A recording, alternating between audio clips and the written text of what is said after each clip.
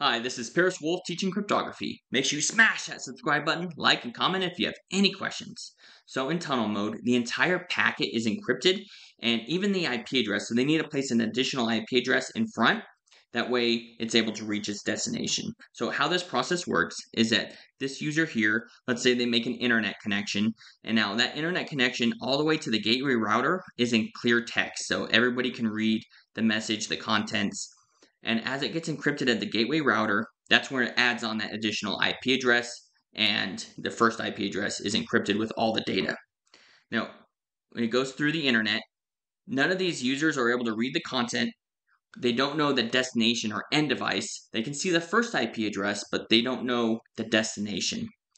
Then it reaches its destination local area network, and this gateway router has two associated IP addresses, and it knows when it receives a message from this IP address to rip off that first IP address and then start to decrypt that packet, and that way it knows where to send this internet connection, which is going to user Y.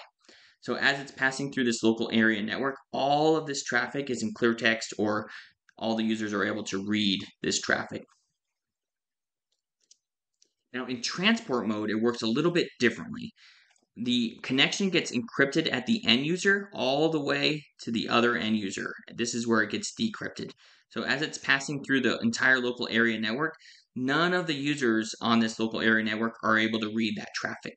Now, the attackers here, or anybody that's just snooping around and reading these internet packets, these IP packets, are able to see the destination, but they still don't know the contents of that message. This is assuming that it's an ESP, encapsulating security mode, which I'll go over in the next slide.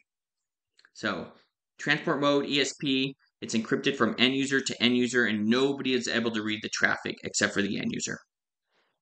So, authentication header, that's when it provides integrity and authentication, and it only provides integrity and authentication. So, in these last two, tunnel versus transport, everybody would be able to read everything from tunnel or transport if they use the authentication header. But it would let the end user know if any of the information was changed because it provides integrity and authentication. Now, the encapsulating security payload, those are the two I just showed you with the transport and tunnel, because it encrypts the entire packet and it provides integrity with authenticity. You need to know that ESP uses protocol 50 and that authentication header uses protocol 51. So here's how authentication header works. It has the IP address, authentication header, and all of this is in clear text, just like in tunnel mode. So everyone's able to read everything. Now with the ESP mode, in the transport mode, here you have the IP address, and only this portion of the data is encrypted. However, in tunnel mode, you see that the IP address is encrypted all the way through the data, and then here's the additional IP address that they put in front that everyone's able to read. And the quick summary of transport versus tunnel, that transport mode encrypts the payload at the end device while leaving the original IP header intact, and tunnel mode encapsulates and encrypts the entire original IP packet at the gateway router or firewall.